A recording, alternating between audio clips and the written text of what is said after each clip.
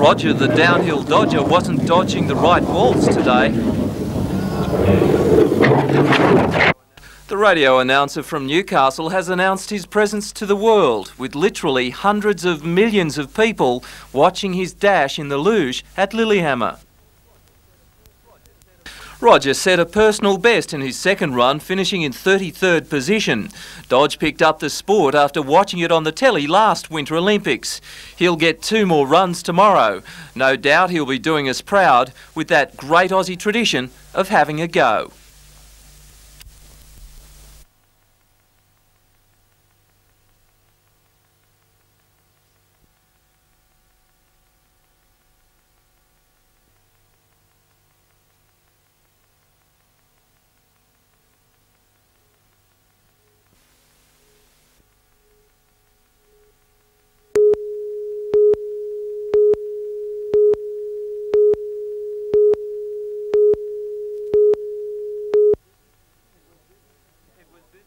It was business as usual on the wharves today, vessels loading and unloading as normal.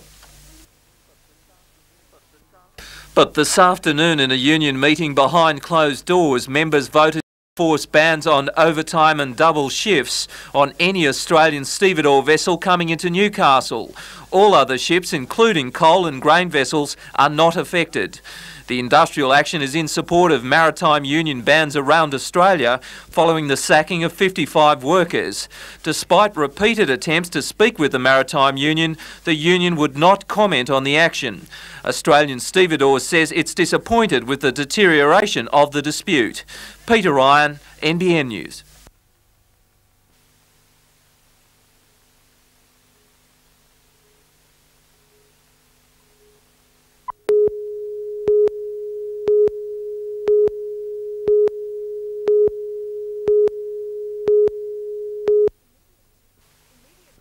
Immediately after the robbery on Friday, detectives examined the Building Society's security video.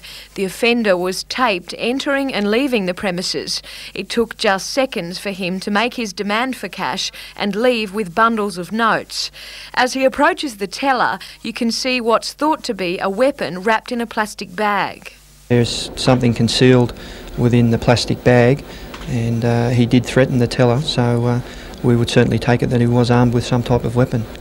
The man was wearing a light-coloured long-sleeved shirt, blue jogging shorts with stripes down the side and a blue cap. He didn't have any shoes on. Detective Senior Constable Craig Mitchell believes someone may have seen the man fleeing from the shopping centre. The armed robbery occurred at approximately 20 to 4 on Friday afternoon. There was a number of people within Charlestown Square. Anyone with information should contact the Newcastle Armed Hold-Up Squad. Jodie McKay, NBN News.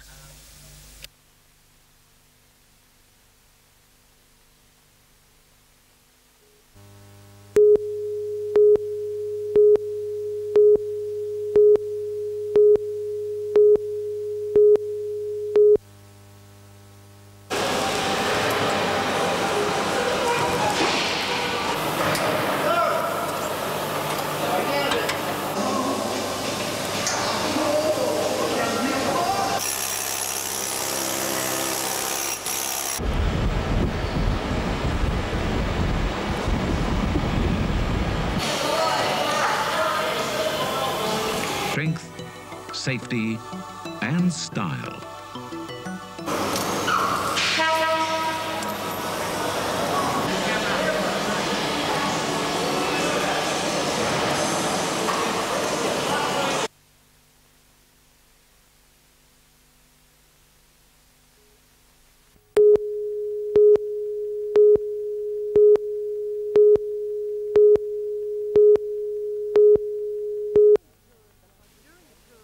During a tour of the Hunter today, Senator Graham Richardson met members of the Muswellbrook Aged Care Foundation.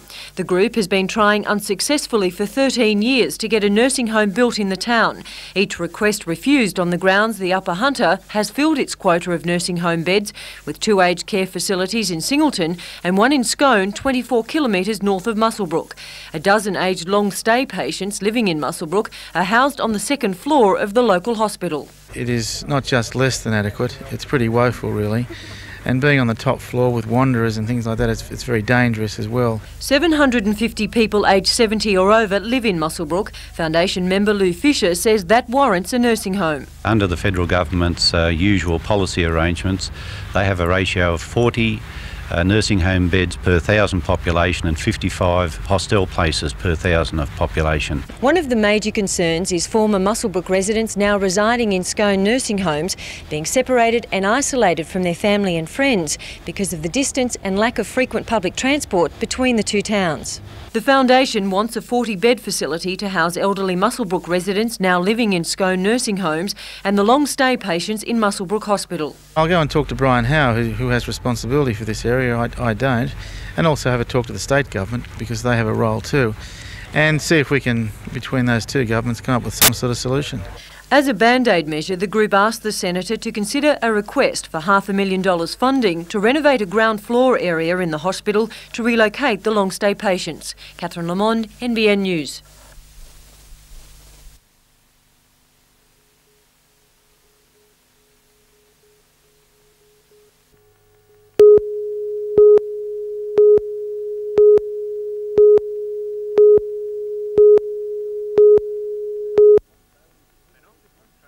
An octopus trailing its tentacles hundreds of metres across the city's skyscape and a giant pufferfish are just two of the eye-catchers taking off on Kooragang Island.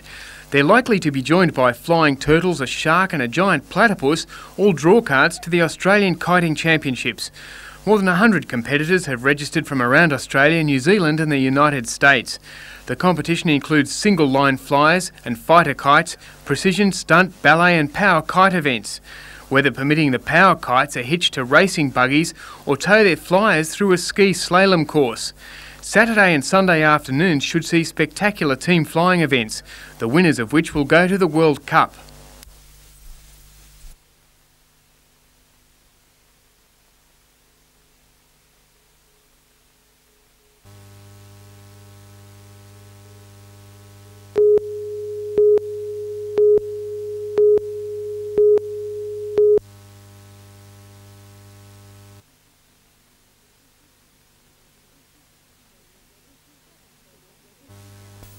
If you haven't heard already, tongues are wagging among the cast of rumours when friends of New York's Deputy Mayor arrived to celebrate his 15th wedding anniversary. They find him with a bullet hole in his head and a note that's been torn up and thrown away. Now, they don't know exactly what's happened. His wife has disappeared, guests are turning up, and they've heard rumours that the Deputy Mayor and the wife have had a little falling out. So, it sort of snowballs from there.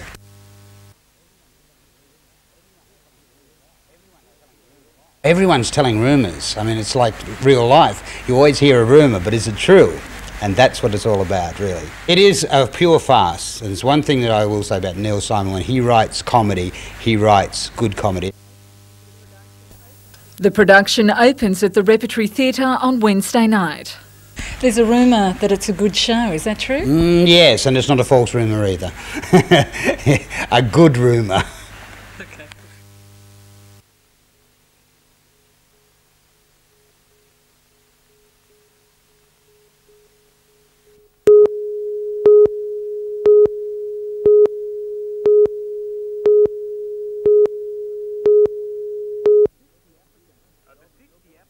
Of the 60 applicants for the job of helping to steer the Hunter's economic development for the next 3 years, only 12 made the cut.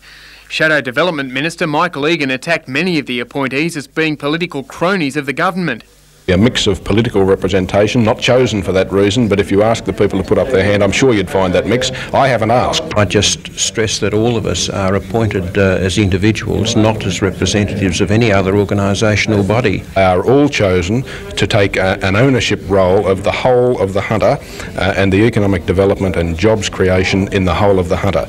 The council has 7 new members to get on with the job of encouraging business development in the Hunter and capture its share of the government's $8 million regional development budget.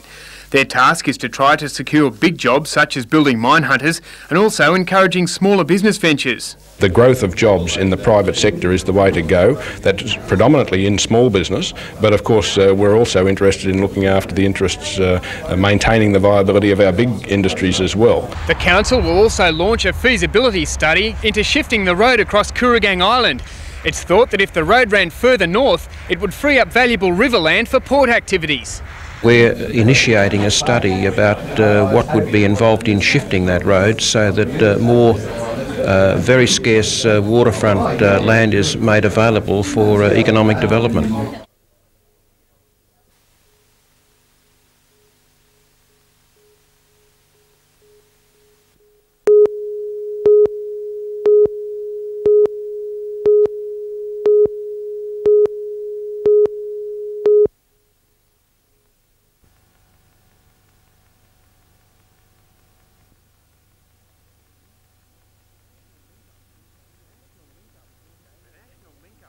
The National Link-Up was staged from the Anchorage Resort at Corlett and featured a few roving reports from around the bay as well as crosses to Monty the Weatherman at Little Beach. People who've just joined us, Roscoe, we are at Little Beach, which is about 2 beaches up from Nelson Bay. A crowd of curious locals was attracted to the television bright lights, a piece of early morning ice cream cake and some stooged fishing. It's still alive, and well, look at that thing. God, you can hardly... Huge! Flathead. Monty, tag it and throw it back. Co-hosts Steve Liebman and Tracy Grimshaw conducted interviews with local identities such as artist Neil Savage, who whipped up a canvas during the show, and the port's own fashion dynamo Lisa Chesterfield. At just 21, Lisa is looking to franchise her clothing design business, but is content to call Port Stephens home. I do want to go to a larger scale production with the daywear range. So, but I'm not out there fully looking for a backer. And still base yourself around here? Well, BHP's here, why can't I be here? Well, I couldn't think of a better argument. Lisa, thanks very much. Good luck. Thank you very much, Tracy.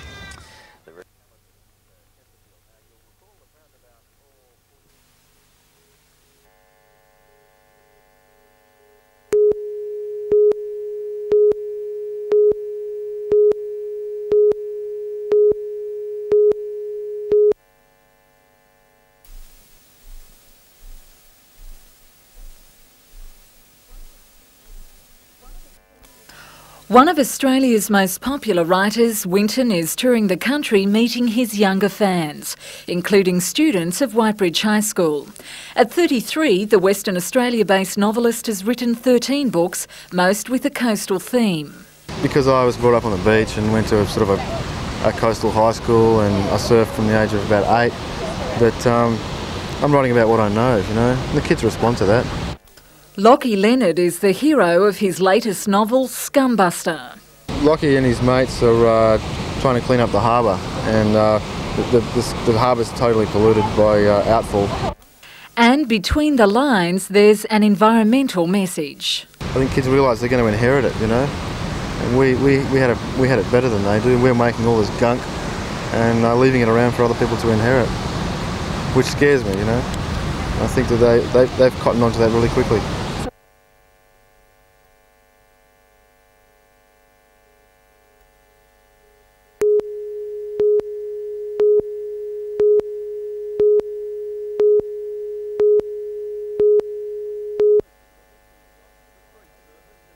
The free service in the Gosford Library will make the sometimes dry, jargon-filled subject of law user-friendly. Books and leaflets in plain English will be available to help people understand the thousands of laws that are there to protect them. If people have any sort of legal query, it might be about disputes with neighbours, it might be a housing settlement of some kind, it might be to do with wills, it might be that they have to go to court and they want to know more about it.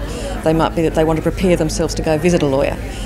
Any of that sort of information, they can come to the Legal Information Access Centre. 10 of the centres have been set up around New South Wales. They are coordinated by the State Library, which has a team of solicitors from the Law Foundation to give advice and update information. The centres are the brainchild of Foundation Director Terence Purcell. I suppose I had a part to do with it. I'd been interested for a long time about how the community actually relate to the legal process and the law. And became clear to us that the law was being created, a huge flow of law from state and parliaments and federal parliaments, and the average person, it was becoming more and more remote. The centre will be funded by the Law Foundation for the first 4 years of operation before the council begins paying for it. Jason Neuenhoff, NBN News.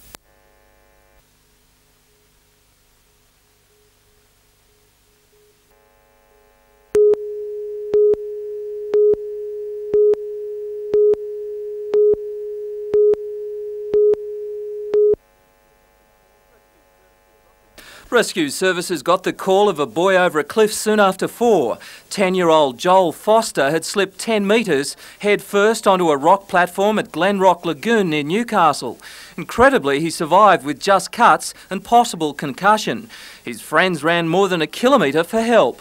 Oh, look, it's terrible. I'm shaking. I had to wait for the ambulance to come down and bring my little daughter with me, and my other little boy was there and he would have been very frightened. Ambulance officers treated the boy at the scene and carried him out of the bush. He was then taken to John Hunter Hospital. Peter Ryan, NBN News.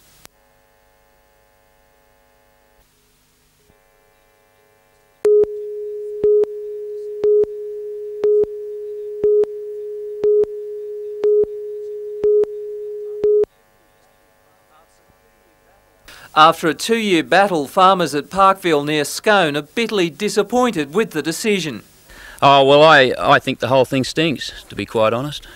Following a special commission of inquiry, Commissioner Cleland gave guarded support for the expansion of a piggery, part owned by the Prime Minister, from 20,000 to 45,000 pigs over 5 years. The company had initially wanted 86,000 pigs.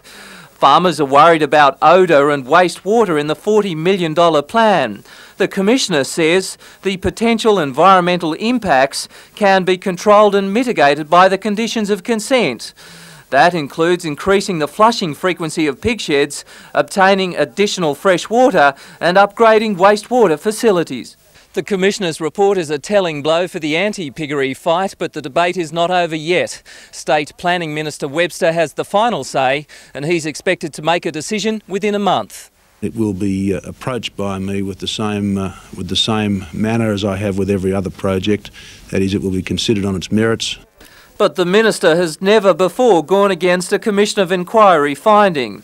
The people of Scone gave a mixed reaction to the announcement. The smell is still going to be a problem. Carting pigs down the road is going to be a problem. There's going to be a lot of problems with it. It'll bring work into the town. That's all we need here. The town's dying, so we need something to boost it up. It could mean 200 jobs for the town. The company, Danpork, says it needs time to study the recommendations. The Prime Minister was unavailable for comment. Farmer and protester Peter Hodges says he has just a few words for Mr Keating.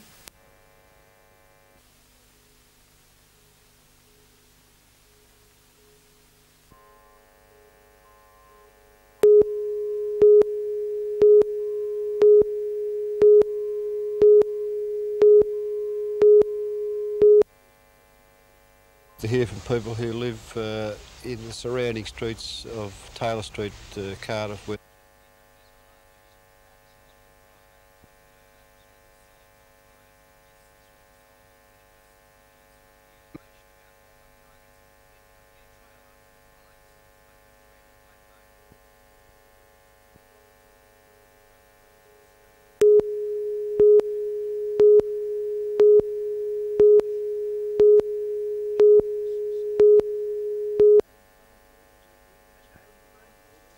A daily phone call can make the difference between life and death, or even the simple well-being of hundreds of elderly people leading isolated and lonely lives.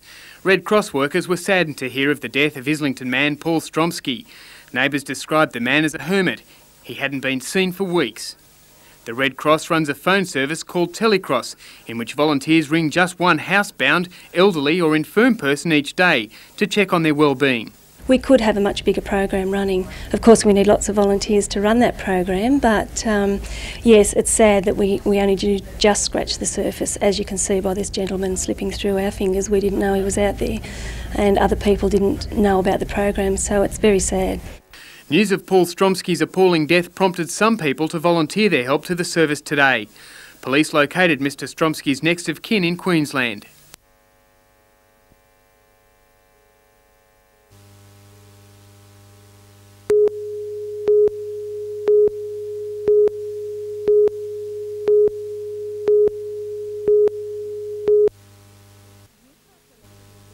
Newcastle Airport at Williamtown was built in the mid-70s. During the last 2 decades, it remained virtually untouched. But all that is about to change with a $5.6 million overhaul.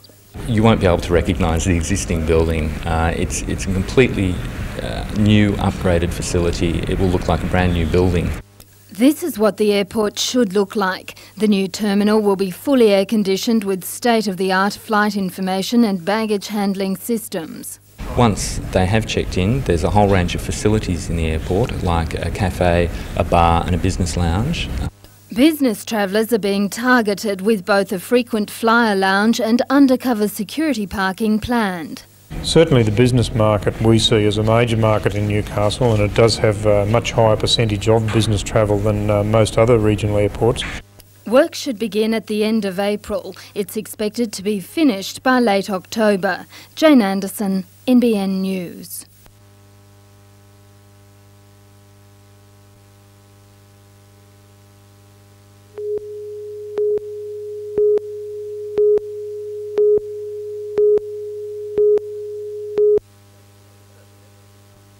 Surf's Newcastle Pro Honour Roll reads like a who's who of the world's best surfers. Tom Curran, Damien Hardman, Tom Carroll and last year's winner Barton Lynch. But there's not a Novocastrian among them. However, that could all change this year. Currently at the moment rated in the top 44 of the World Championship Tour. They're the best surfers in the world. We have 5 surfers. That's Luke Egan, Matt Hoy, Nicky Wood and Shane Powell. But today's launch revealed that there's more to Surf than just the pro contest, with longboard and wave ski events and the introduction of bodyboards. I've heard of events in America having 3 disciplines of surfing there, but not combining them all under the one umbrella. We have 4 disciplines, so I'm claiming this is a first for Newcastle and a first for the world. The women's tournament was to be dropped due to a lack of sponsors, but a last-minute deal secured a $5,000 event to complement the men's $30,000 contest. The variety of events guarantees some great action on the water, but organisers have taken an even more radical move on land, with a new Surf line of clothes. If the shorts, hats and shirts are successful locally, sales could be expanded across the country and even internationally. The 5-day Festival of Surfing starts on March 16th. The final of the Pro Tournament the following Sunday. Richard O'Leary, NBN News.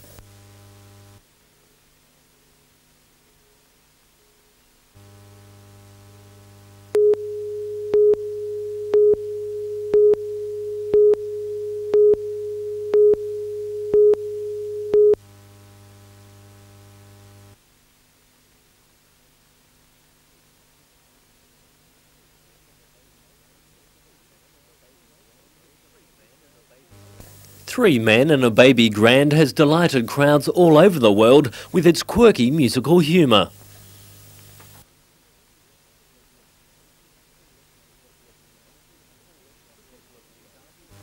The people of Newcastle have already enjoyed 2 shows, but Phil Scott on piano, Drew Forsyth and Jonathan Biggins have something special planned for tonight's performance.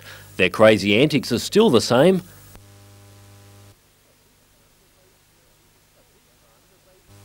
But this time the Baby Grand will be joined by the Hunter Orchestra.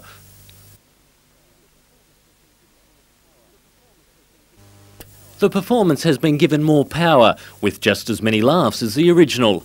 If tonight's concert succeeds, the trio plan to repeat the experience with other orchestras throughout the country. The Civic Theatre is booked out, but there are already plans for another performance later in the year.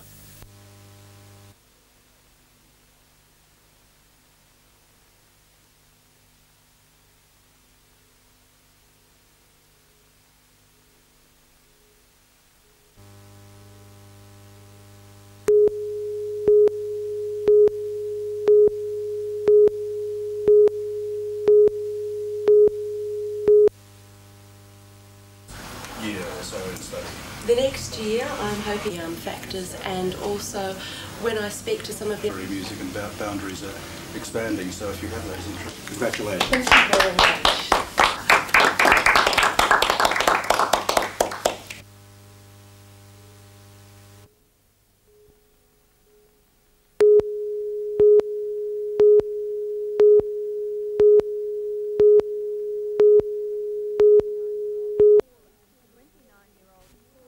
29-year-old Paul Anthony Richardson from Curry pleaded guilty in Newcastle's Supreme Court to murdering Sandra Lee Millwood on May 15 last year.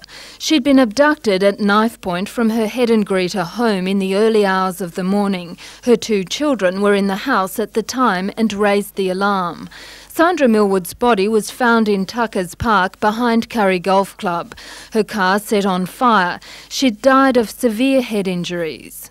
In a videotaped confession to police, Richardson admitted to killing Sandra Millwood. However, for the last 3 days, lawyers have argued about the admissibility of that evidence. Richardson entered a plea of guilty today. On Monday, a court hearing will determine his sentence. Justice Finlay will take into account Richardson's previous criminal record. He has already served a jail term for the manslaughter of his uncle. Jane Anderson, NBN News.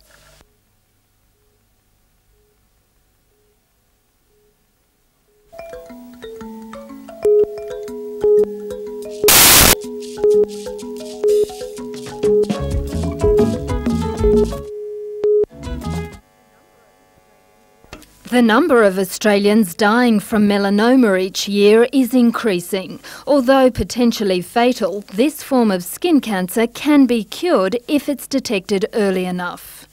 Researchers want to find out whether the incidence of melanoma could be reduced if people were given adequate information about just what to look for.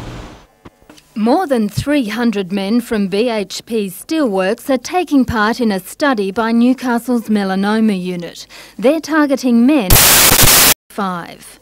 People who are coming along to their doctors with advanced, potentially fatal melanomas are in this age group. Everyone involved in the study has been asked to identify the number of moles or changes to skin pigmentation on their arms and upper body. One of the groups was given photographs showing how to identify these markings. The other group had no information to help them. Today, doctors did their own count. We want to see if the group that's had the educational material are better at picking up their pigmented lesions than the people who haven't. The information will be used to see if an education campaign about the early detection of melanoma could be effective. Jane Anderson, NBN News.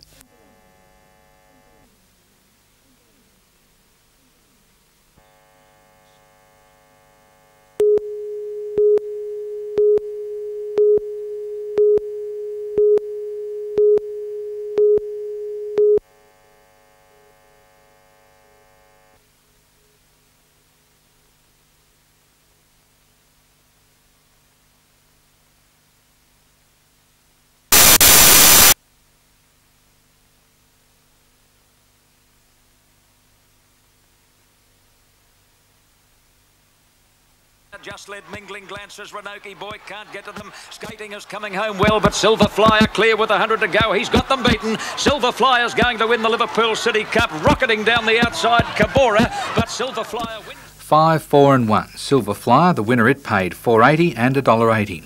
Gary Harley's tip skating finished third. The trifecta just under $1,000. And the Maitland Trots are on tonight. Gary Harley suggests a few dollars on number 3 in the second.